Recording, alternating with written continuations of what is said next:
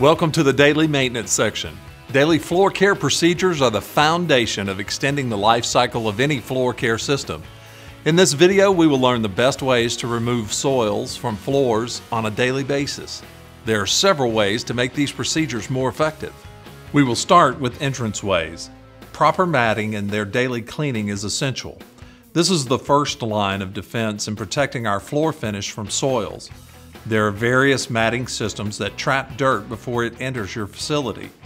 Please check with your distributor on systems available to you. Auto scrubbers provide a far more effective way to clean. They save time, maximize labor, and clean floors far more effectively. They use a constant supply of unsoiled cleaning solutions when cleaning the floor. This translates into reducing the mopping of floors with dirty water and overly soiled mops. There is less operator fatigue as you reduce mop and bucket changes. All of these benefits leave you more time for other tasks such as burnishing and increasing your gloss. Using the right cleaners and water temperature is essential. Neutral cleaners are designed specifically for floors with floor finish. Products such as AP7 and Sunshine Neutral Cleaner will clean without attacking the floor finish. All-purpose cleaners or cleaner degreasers with a high pH will break down floor finishes. Using cool water will also help protect the integrity of the floor finish. Hot water has a tendency to soften finish. Mixing the chemical according to the directions or through dilution control will assure proper dilution and correct pH. Remember, more is not always better. Mopping does matter. Using looped mops that can be laundered make for a better mopping experience. Cut-end mops will fray. They leave lint when they are new and they cannot be laundered. Mops that are not laundered will often promote bacterial growth as they are left to dry in dark closets or left in mop buckets with stagnant water. Using a clean mop is essential in removing soils from the floor and particularly in healthcare facilities. Clean mops and fresh solutions of disinfectants are essential for proper disinfecting. Even with the use of auto scrubbers, mopping is still a part of any floor care program. Using mop handles that promote easy mop changes and quality looped mops will make for a more effective program.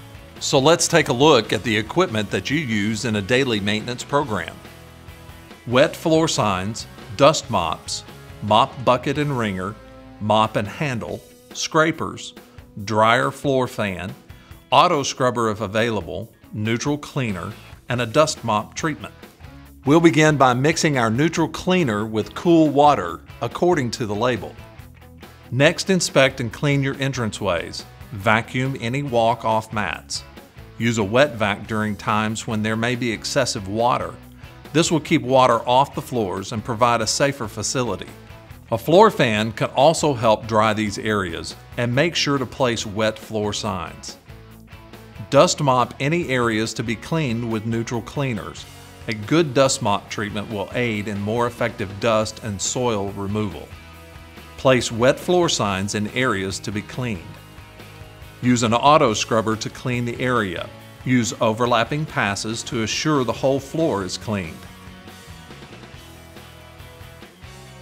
Check floors for any leftover cleaning solution from the auto scrubber and mop them.